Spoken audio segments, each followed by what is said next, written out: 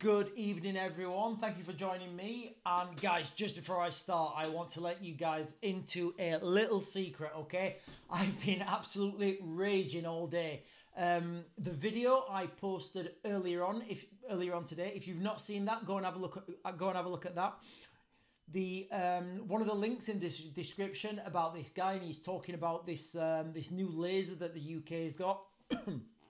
You know, I voiced my opinion pretty clearly in that video, but you know, the more I look at him and his smug face, and I'm looking at him and I'm thinking, right, mate, you have no idea what you're talking about. You've got no operational experience. All you know of is probably what somebody else is telling you. And this is, you know, this is the reality of the information we're getting given at the moment. We're getting given our information by people who don't know the words they're saying. You know, they're just words.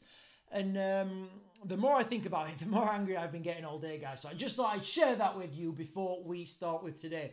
So today, guys, I'm going to talk about food shortages and water shortages. Now, and how paradoxically those, you know, even though we've been having massive amounts of rain in the UK, that we're going to have a low crop yield this year because there's been too much rain, and you know, the farmers in the UK, they can't plant what they would normally plant. Now, if we couple that as well with the, you know, the conflict in Ukraine, and you know, I know this has been said quite a lot, but what I just don't think people really understand the implications of this war in Ukraine and how that has a knock-on effect. And like, you know, what is it? If I think if there's the old Chinese saying, if like a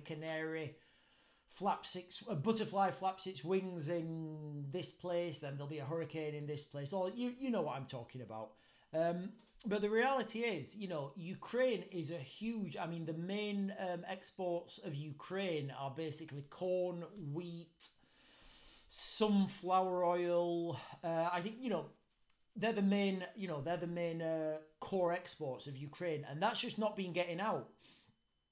So other countries have had to take up the slack, which means that those, you know, for example, corn, wheat, you know, a lot of that is used in feed for other animals. So livestock, so the price of livestock's going up.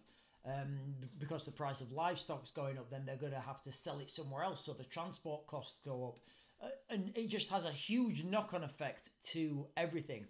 The Black Sea shipping in Ukraine, which is how they'd normally get things out. And guys, shipping is always going to be your cheapest method of cheapest method of transport, because the water takes 40% of your weight because of buoyancy, you know, physics and stuff.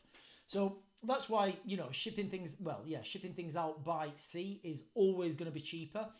But, you know, the Ukrainians have had to, I guess, ship or transport their grain out using the train tracks. Now, the problem there is the Ukrainians are on a Soviet train track, which is like this big. And then when they come into Europe, the European train tracks are like this big. Now, this has had two effects, really. First of all, exports, it's made it very difficult, because exporting anything from Ukraine, you have to take it out on one train, then put it on another train so it can get into Europe. Also, inward imports, and I'm talking about weapons, munitions, humanitarian assistance. You get the same problem. It can come in from train from Germany, Poland, wherever, but then it has to go onto the Ukrainian track, the Ukrainian sized train. So that's having another problem. But with these food shortages, you know, the world's facing a global food shortage. I'm going to put a link in the description of an article by Global Report on Food Crisis, 2024 Food Crisis, Joint Analysis for Better Decisions. And I'll let you read that yourself, guys, okay? But that goes into, you know, really into depth about, you know, what's going to happen in the next couple of years, how all these conflicts around the world are going to feed into the narrative of food scarcity, basically. And again, you know, crazy things are happening in the world, like this war. It seems to me there's a war on farmers, like the Dutch farmers. It makes no sense to me at all. So already, you know, locally we're having trouble producing food. Internationally, we're having trouble producing food.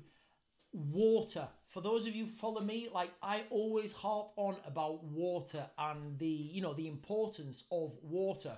Well, you know, it turns out in the UK we've had too much water, which has stopped the crops growing. But, guys, and you couldn't make this up, all right? And I'm not even joking. But even though we've had too much water, guys, okay, we're still going to have, there's still a likelihood that we have hosepipe bans and water shortages ourselves this year. Why? Because the water companies, they just don't invest back into the system. They take their profits and they give that to the shareholders buy their Lamborghinis, and that's fine. And then when it rains, like it has done now, we don't have any infrastructure to capitalise on that rain. We have no infrastructure there in place to, you know, to save that rainwater. So the rainwater goes, and eventually that gets washed back out into the ocean. So, you know, we've got this cauldron at the moment, and I feel that if we have a particularly hot summer this year, and I don't know whether that's going to happen, but if we have a particularly hot summer, then all this is just going to, you know, it's just going to be an absolute catastrophe. What does it mean for the UK? I don't think we're going to run out of food per se in the UK, but what is going to happen is there's going to be huge price increases as countries compete for the available stocks of food. Obviously, that's going to put the price up, and then you will get famine in poorer countries, which is absolutely terrible, but you will get famine in those countries because they can't afford to pay those prices. So it's just, you know, it just goes from bad to worse and nothing good happens. And it just shows how delicate our food system is with our water system and our agriculture. And we should be putting more, we should be investing more money into agriculture. Why don't they teach agriculture at schools? Why don't they teach people how to grow their own gardens at, you know, at schools instead of, I don't know. I can think of lots of stupid subjects at school, but growing your own food and having the ability to stay alive, to me, sounds pretty, you know, it sounds pretty up there on your list of subjects to do. Guys, I don't know, maybe I'm wrong, maybe I'm right, who knows? What do you think? Let me know in the comments. Also, guys, please give me a like and a follow and subscribe when you do that. We've got 2 platforms now and I'm posting twice a day here. Should I post 3 times a day? I don't know. Let me know. Did my microphone go? Guys, and that is it. And I hope you have a great evening.